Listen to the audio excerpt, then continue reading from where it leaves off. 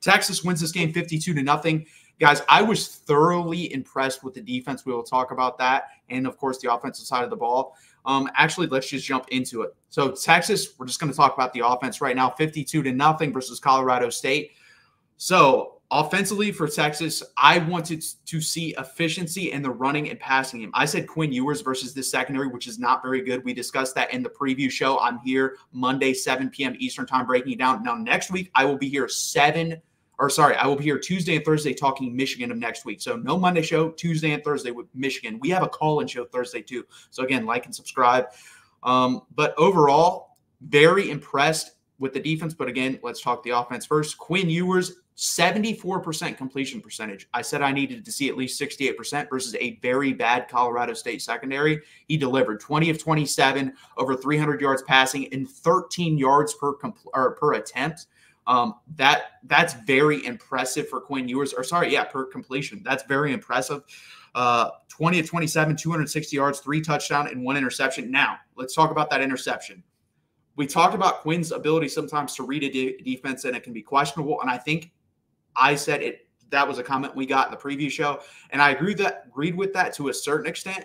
But what I really believe is it's about confidence with Quinn. And right there was a perfect example. He steps up in the pocket, which he didn't used to do. Great job with that. He looks like he's about to unleash the trigger. He has Amari Niblack running over the middle. Instead, he takes too long, and then when he decides to throw it, it gets tipped and intercepted. If he has the confidence to step up and fire with accuracy like he does most of the time, he's an accurate quarterback.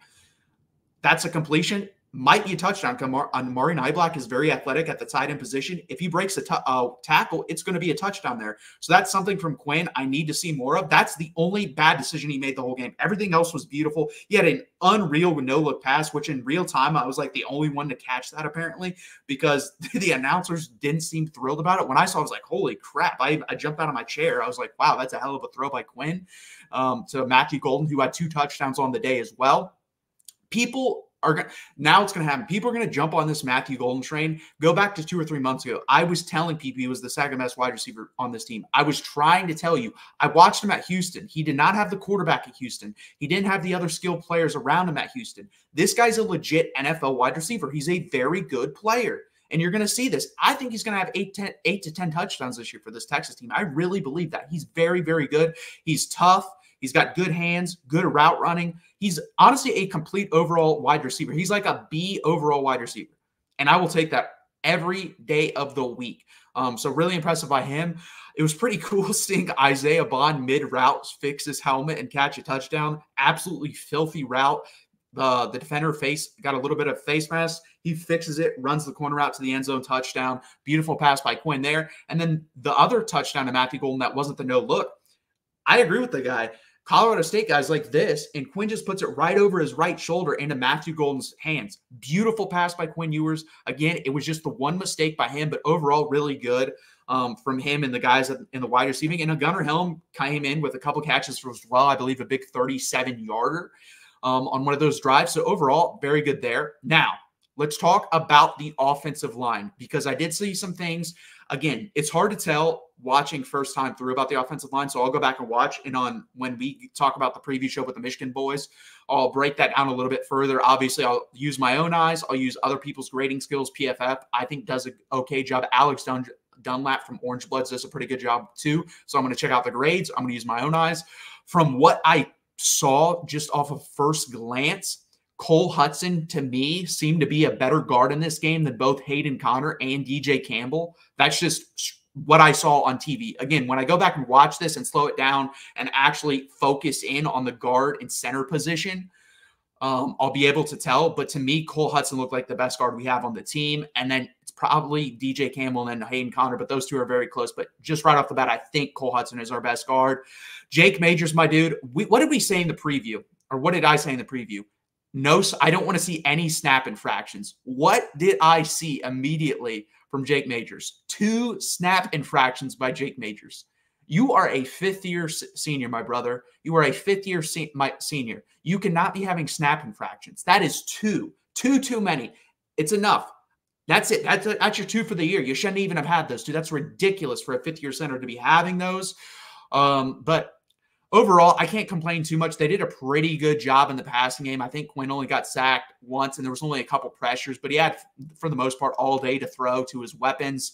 But overall, like I said, I'll take another sneak peek and look at the inside of the offensive line. The outside was fantastic. Cam Williams and Kelvin Banks mauled people in the run game pretty well, and then also did fantastic in the passing game. It's the interior that I worry about. I don't worry about Jake Majors when the play is happening. I worry about it beforehand, like we saw with the snap infractions. And then in the running game, DJ Campbell, Hayden Connor have to be better. Cole Hudson I thought was pretty good. We'll have to go back and look, like I said. But overall, not too bad for the first game of the year for the Texas offensive line. Obviously, the biggest jump you will have, guys, is from week 1 to week 2 throughout your whole team. So I expect a pretty big jump going next week into Michigan. And I also believe, just like they did versus Rice last year before the Alabama game, that this team probably wasn't, preparing that much for Colorado State. So that's what makes this impressive. You're not preparing that much for Colorado State, and you would still go out there, execute, win 52-0. Overall, fantastic performance. I'm nitpicking at this point, guys. I really am on the offensive side of the ball. Other than the 2 snap infractions, really good job. And other than the Quinn Ewers, just needs to be more confident there and step up and deliver the ball instead of second-guessing himself. Fantastic job. I really can't complain. Really good job by the offense. Overall, not much to say, guys. Ryan Niblett got a couple carries too, so I thought that was smart by Steve Sarkisian. I would like to see him used a little bit more in the offense because he's got good speed. He can play in the backfield. Look at his high school tape. He could play running back. He could play wide receiver. So overall, I think use him a little bit more, use Silas Bolden a little bit more, and maybe Sark was keeping him healthy for the Michigan game, but we'll see. But it's pretty clear to me that it'll be Isaiah Bond, Matthew Golden, and then find another third guy to step up in a bigger role. But those 2 guys are studs. They'll be fine. And then we're going to rotate the other 4 in as need be and figure out their roles. Jonte Cook had a couple catches in this game as well. He had a big one, which Arch Manning came in. Ryan Wingo was actually the leading wide receiver at the end of the game, 4 receptions, 70 yards. At the end of the year, I think you'll see him getting more reps. But right now, I just don't think he's 100% ready. Gunnar Helm, like I said, 2 receptions, 42 yards. And I got to say this. I don't know if this guy's watching, listening, but I got a comment when I said Gunnar Helm will lead the teams in snaps. And someone said, well, Amari Niblack will be more productive. Guys, if I think someone will lead the team in snaps, I think the production will be about equal, most likely, because that room is talented and because Gunnar Helm is a better blocker. That's what I said to that guy. And guess what, guys? Gunnar Helm still had better stats, 2 receptions, 42 yards. Amari Niblack, 1 reception, 7 yards. There was a video going around of Amari Niblack against the sled blocking, and he had to redo it 3 times because he's just not a good blocker. I know how this guy's going to be used. He's going to be used as like a decoy, or someone you split out wide and attack with if they have a linebacker or safety. That's how you're going to use him. Gunnar Helm's going to be the every down tight end. Like if there's one tight end on the field, it will be Gunnar Helm, unless it's split out wide. That's the only scenario. But if you need that guy in at the end of the line of scrimmage and it's only one tight end, it's Gunnar Helm. And I didn't even think Juan Davis, and we saw that. It was Juan Davis or Amari Niblack on the opening depth chart. I wasn't shocked by that. Everything coming out of camp said that was happening. The only thing, honestly, that was iffy to me that didn't happen, that I thought was going to happen, is I thought Silas Bolden was going to get more involved because he was been bragged about ever since he got on campus. Everyone else that was bragged about got put in the game. Jalen Gilbo started at nickelback. I said he was going to be the breakout player for Texas on defense. I said Gunnar Helm was going to be the breakout player on offense. So I'm not surprised by that. I'm not surprised at Jahdae Barron sliding out to corner, and I think he'll play some reps at safety. I said that 5 months ago. There was no reason for him to come back if he just wanted to be a nickelback. He wanted to show his versatility so he'd get drafted higher in the NFL. And then when I heard Silas Bolden, I thought, oh, we'll see more of him because guess what? Ryan Wingo, 4 receptions, 70 yards. We saw more of him than you would think of a freshman because we've been hearing about him, but you really didn't see much from Silas Bolden. So I'm interested to see if he was played up more than he is actually going to be involved in the offense, or is just a week 1 thing. He's small. You don't want to get him hurt. You want to use him more going into the season. That'll be interesting.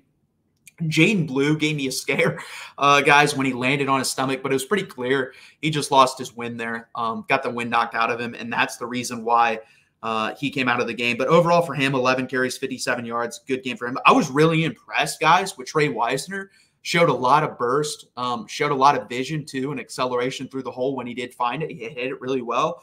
Jaden Blue, honestly, looks like he gained a little bit too much weight to me. The explosiveness is not as much as I thought it was last year. I could be completely wrong on that. That's just I would love your guys' opinion on that. But to me, it did. It seemed like he lost a little bit of acceleration with the weight he did put on.